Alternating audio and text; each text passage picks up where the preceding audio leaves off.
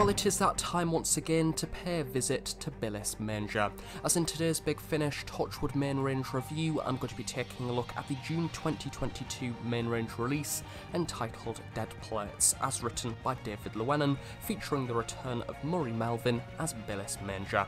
This release is available to order now on the Big Finish website. The physical CD is £10.99 and the download is £8.99, and it can also be purchased as part of a bundle alongside the most recent Torchwood Main Range releases. Something that I would like to mention before starting off this review in detail is that this release does feature some adult material, making this release not suitable for younger listeners. Dead Plates sees Billis Manger on a mission to be killed in 70s Soho. Friends Felicity Templeton, Oliver Barleycorn, Beryl Finch and Gerald Spencer meet up for celebratory drinks at their usual watering hole known as the Mary Cossack, but it's soon clear that it's going to be a rather eventful, bloodthirsty evening. Starting off this review by talking about the return of Murray Melvin as Billis Manger. I absolutely adore the character. I've listened to a number of his outings with Big Finish before, however I've only reviewed the main range story entitled Curios, which is a very good episode written by James Goss that I highly recommend checking out. But this episode does something very different. For a start, we're not in a cave this time, we're in a rather stylish drinking establishment in the 70s. The one word that I think rather suits the character is fascinating, because you're never quite sure what Billis is up to or why. Even by the end of a Billis Manger story, you're never really quite sure that you've got all the pieces of the narrative. He is always one more step ahead, knowing more than the listener and the characters that he's surrounded by. He constantly leaves everyone at a disadvantage. Especially when the people that he graces his presence with are usually, to an extent, lay people, and not whatever godly weird force or entity Billis is. Murray Melvin is as excellent as ever. The audio drama form keeps the listener hooked on every single word within his performance.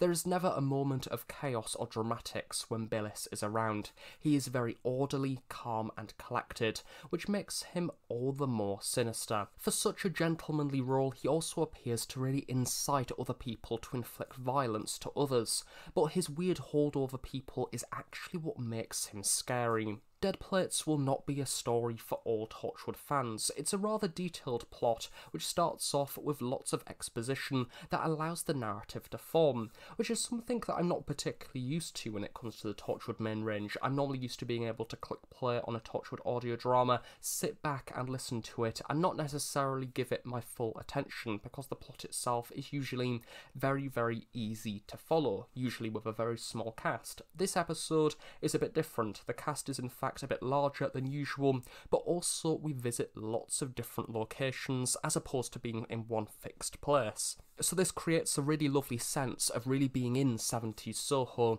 but also at the same time perhaps this episode requires a bit more attention compared to some of your other Torchwood stories, which isn't necessarily a bad thing. We are told multiple stories from the perspectives of the dinner guests, which have all taken place on the week running up to the drinks event at the Mary Cossack, all of which may or may not include a little appearance of Billis himself. This could be from an act of sabotage to land a role in theatre, or an ill-intended press article, or maybe even something worse. The behind the scenes make reference to an Inspector Calls being similar in style, which looking back I can certainly agree. As a listener, it definitely kept me on my toes listening to these mini stories and how they contribute to the overall main plot of the episode. It's a tad like an Agatha Christie murder mystery, where you can't really trust anyone who is around the dinner table, because they all have ulterior motives or stories that they're hiding. Because of this, I think that Dead Plates is quite daring as a Torchwood story, as its style isn't exactly stereotypical to the likes of Torchwood that we see on TV. If you're a fan of the more Victorian releases alongside the Queen, I'd say that you'd probably like this one, because those episodes are usually more based around the actual motive of the alien thing within the story, but I suppose within this episode, it focuses more on the actual humans themselves and their interactions and the, I suppose, result of their actions rather than alien technology, and kind of you have Billis playing God throughout. And the fact this episode requires a bit more attention isn't necessarily a bad thing. I like the way that David Llewellyn writes each character, giving them a purpose and relevant occupation. From theatre work, being an artist or a column writer, it captures the era but also draws attention to the fact that all these people have their own personal secrets and things that they're hiding. As the story plays out a little more information is revealed to the listener, which may change the perspective you previously had formed of certain characters. Hugh Ross, Cleo Silvestri, Tony Turner and Rosa Escoda all contribute well-rounded performances for a considerably cast-heavy Torchwood story.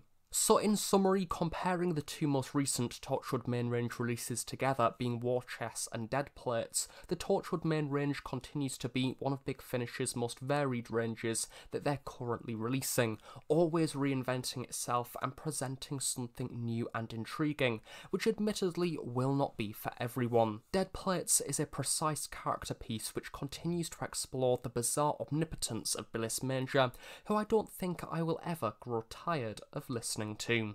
So there we have it, that is my review of Torchwood Dead Plates featuring Murray Melvin as Billis Manger. I really hope you have enjoyed it. Do of course stay tuned on The Host Productions for regular Big Finish audio drama reviews. The next release as a part of the Torchwood series is Restricted Items Archive entries number 31 to 49, featuring the return of Yanto Jones as portrayed by Gareth David Lloyd, written by Maddie Wilson. It's a very intriguing sounding story. Who knows, I might be able to take a look at that release next month if I do get some time. But until then, I shall see you all in the next Big Finish review. Bye for now.